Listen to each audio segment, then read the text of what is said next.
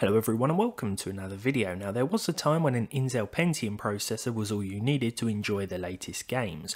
I remember seeing videos of an overclocked G3258 not only performing quite closely to an i3 but also an i7-4790K back in the day. Now this was when games didn't really utilise as many cores as they do today, at least not as well.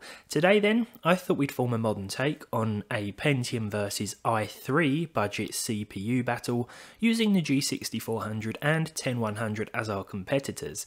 Now as I said years ago, an i3 and Pentium would have come pretty close, both had 2 cores, and although i3 CPUs had hyper-threading, this wasn't always utilised that well. These days things have changed. Pentium CPUs, at least 10th generation ones, have 2 cores, but they do have hyper-threading, so 4 threads, and of course i3s now have 4 cores and 8 threads since the 10th gen offerings.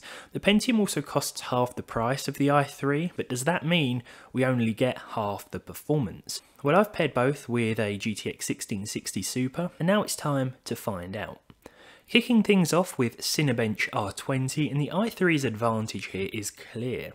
These results in the real world reflects a video rendering performance. CPU intensive tasks will generally complete much quicker with the i3, but that doesn't mean that the Pentium is bad. Let's get into some gaming. Now, for this part I've thrown up some side-by-side gameplay when using both the Pentium and the i3 in combination with the GTX 1660 Super.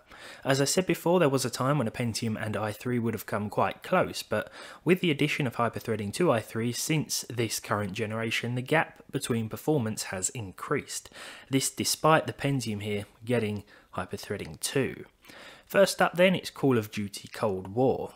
On the left of the screen is the Pentium gameplay and on the right is the i3. Both chips are also paired with 16GB of 2666MHz DDR4 in dual channel atop the same H410M HVS budget motherboard. The only hardware that changes with this setup is the processor. So Black Ops Cold War will average at least 60 FPS with both CPUs, but the i3 will offer double the performance in some cases. The G6400 is also the bottleneck or limiting factor here, whereas the 1660 Super is the limiting factor in pairing with the i3, so you might even see a higher frame rate with this and a better graphics card. Now there was one time when Cyberpunk 2077 didn't run on dual-core Pentium chips, at least not without crashing or refusing to allow save games to be loaded. Fortunately, this has changed with patches, but the G6400 still causes problems in terms of stutter, and because of this it can be quite hard to enjoy the game in busier areas of the map. It's not terrible, and a plus 30 FPS average will still be doable, but the 1.1% lows reflect some serious frame drops, something that doesn't occur, at least not as often, with the i3 10100. So far then, paying double for the i3 does get you almost double the performance, but let's move on to Fortnite. Here both averages are very good, and the real noticeable difference once again is with the 1.1% lows, which reflects some serious stutters on the Pentium. While I did notice a few frame drops here and there, it wasn't a bad experience by any means, and most of the frame drops took place as we took the initial jump out of the battle bus.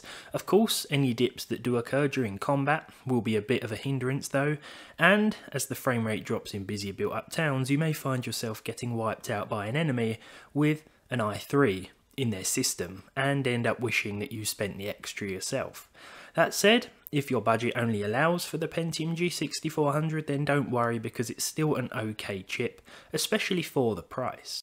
As an older game, GTA 5 is more than happy with 2 cores and 4 threads, and as such will demonstrate pretty solid percentile figures even with the G6400. The numbers will be a bit higher once again with the i3 thanks to the extra cores, and GTA 5 is quite a CPU intensive title.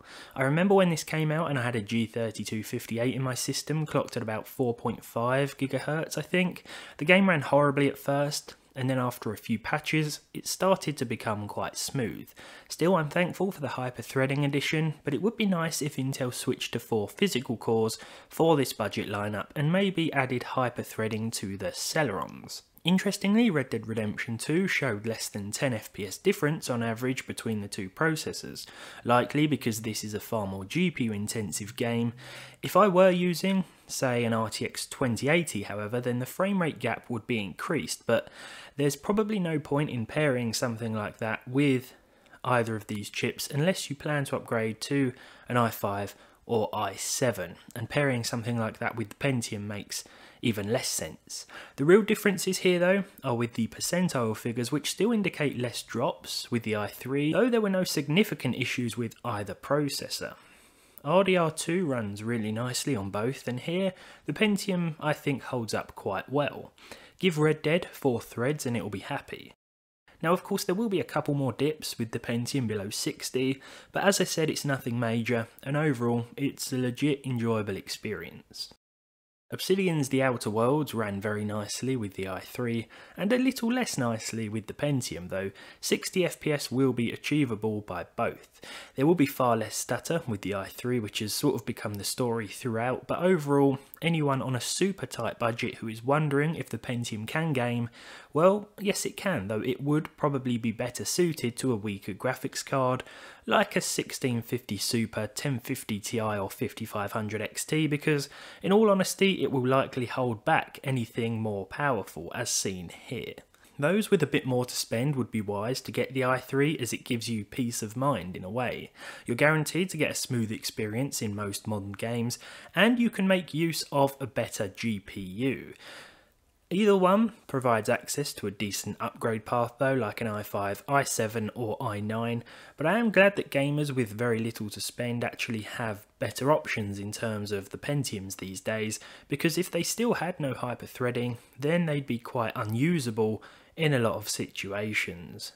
But there we go, spending double will in some cases get you double the performance at the lower end of the CPU hierarchy, but those who can only afford a Pentium will still be able to launch and play their favourite games, albeit with some issues in those more CPU intensive scenarios.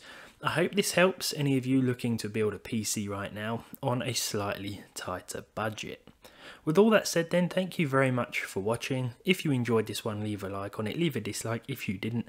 Let me know if you use either of these two CPUs in the comments, and of course what you think of them. Subscribe to the channel if you haven't done so already. Just as a quick side note here, I was using the i3-10100, but this will pretty much perform identically to the 10100F, which can be found for a little bit cheaper, say £20 or £30, or your equivalent, more than the Pentium. So yeah, the gap there is even smaller in terms of price. So let's say the Pentium is £50, the i3-10100F can be found for 70 or 80. There's even less of an outlay in terms of price, and in that case it would be worth getting the 10100F over both the Pentium and the standard 10100. Thank you for watching, and I'll see you all in the next one.